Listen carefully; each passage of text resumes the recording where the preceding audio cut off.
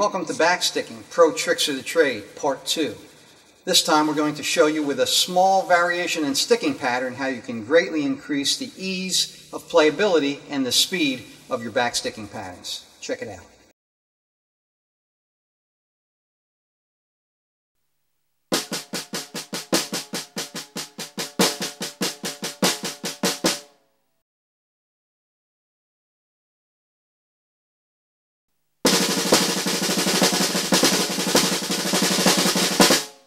Stay tuned for the third and final part of our Backsticking Pro Speed Tricks, where we take backsticking around the drum set. If you're having trouble playing this exercise up to speed, you're not alone. Visit my site at tensionfreedrumming.com and check out my tension-free drumming system, now available on books and DVDs, to learn the techniques that I use to effortlessly place accents anywhere, regardless of the sticking pattern. This is Tiger Bill. Until next time, keep practicing, have fun, and stay loose.